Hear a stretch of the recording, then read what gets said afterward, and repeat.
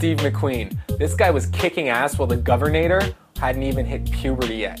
So what made him so big? Well, look at it this way. He was one of the biggest box office draws of the 1960s and 70s. And what made him that way was his captivating screen personality. In fact, it even won him the title of the King of Cool.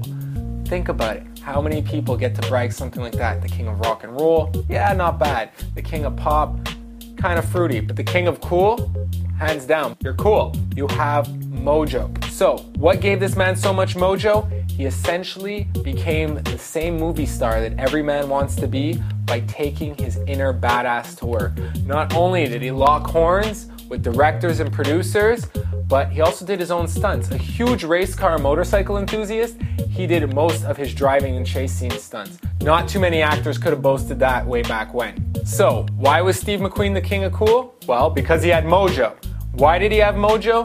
Because he did it his way. He did it the way everyone else would have wanted to do, but couldn't muster up the balls to do themselves, and he did his own stunts. You just can't beat that.